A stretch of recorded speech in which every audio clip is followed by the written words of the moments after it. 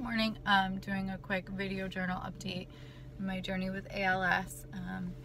So I haven't updated in a few weeks, but I went to the doctor February 27th and everything went okay. I mean, nothing crazy good or crazy bad, I guess, except that we are moving forward with, excuse me, I need to put on lip gloss. We are moving forward with the new medication, the infusion treatment, Radicava. So we're in the process still of getting it through insurance and seeing if I can qualify for in-home health visits for it, because if not, it's 2 hours a day for 2 weeks, I guess, and then off a week, and then 2 hours a day for 2 weeks, and then off a week. The scariest part, I think, about it is that they need to put a port in me to do the infusions, which is sort of scary. But at this point, I'm willing to try just about anything to feel better. The physical restrictions are pretty much the same. I mean, I have good days and bad days. My hand is the biggest issue. Like, literally, I can't do anything. Like, this is me trying to straighten my fingers. I've shown before, but like there's always muscle twitches like in through my whole body. And this week, weirdly, I had them in my abs, which I've never had. Usually it's arms and legs, but this week, like in my lower abdomen was like twitching like crazy. And I sort of noticed that the more sugar I eat, the worse the twitches are. So I guess I just sort of lay off the sugar. The doctor also told me to start ingesting more calories because I have lost 14 pounds in the past 2 months, and I guess I don't notice it, but it did happen, and he said that that can greatly accelerate the progression of this. So I got some protein shakes, and I am trying to eat more regularly. I just don't have much of an appetite. I've always been a very, I don't know, not picky eater so much, but I don't eat regularly. Like I have to like force myself to eat. There aren't times I'm like, oh, I'm so hungry. So I don't know. I'm just trying to eat more, I guess.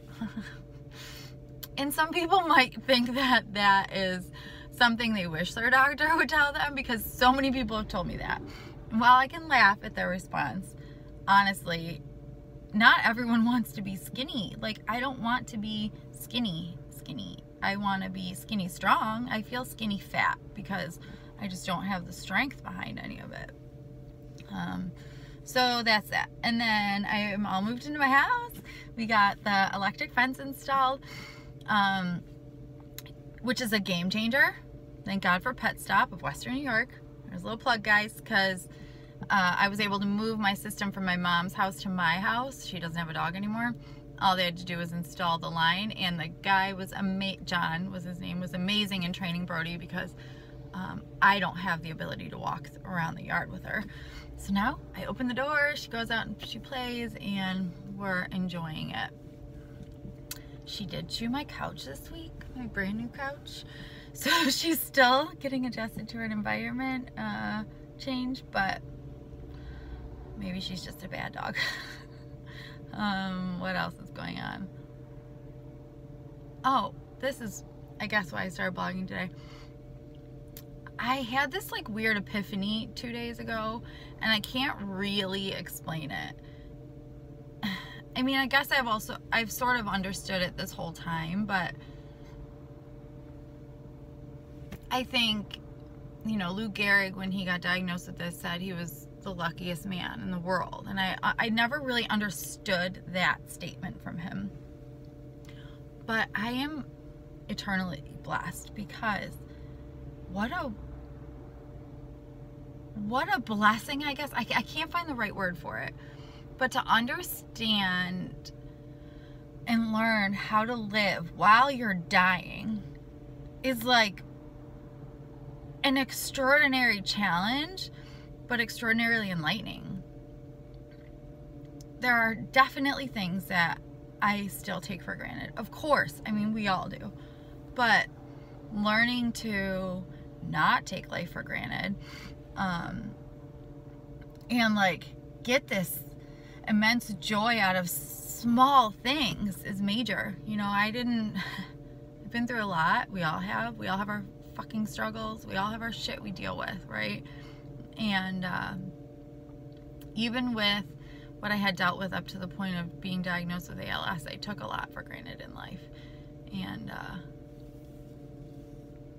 And this thought just came to my mind, like, I feel blessed to be able to live but understand that I'm dying at the same time.